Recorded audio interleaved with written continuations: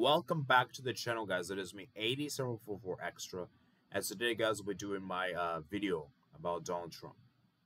So, Donald Trump earlier today has been convicted. He is now going to go to prison, and he can still run for president, guys. He can still run for presidency.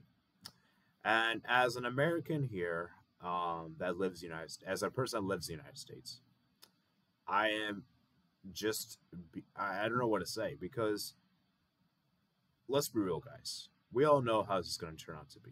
We all know it's going to be Donald Trump versus Joe Biden. And if Donald Trump somehow wins the election while still being in prison, this country will look like a joke. It will look like a joke. It will look really, really bad from an optical point of view. And, like, imagine the world, how they react.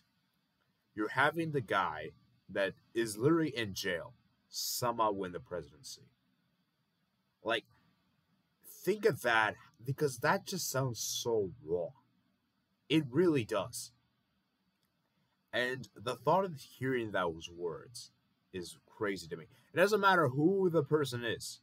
Just hearing that alone is just messed up. Like, how does someone that's in jail win the presidency?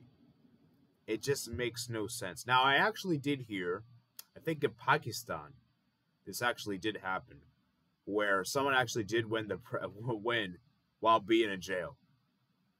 So, are we saying that could happen here in the United States? I hope it doesn't, because that would look really bad. Like, because from newspaper, because let's be real, guys, USA is a bigger global country than Pakistan. It simply is, you know. So even if Pakistan did it, you know, a lot of the people of the world won't really care, because nobody, you know, Pakistan just doesn't have the same kind of views as USA. Now, if USA pulls this off,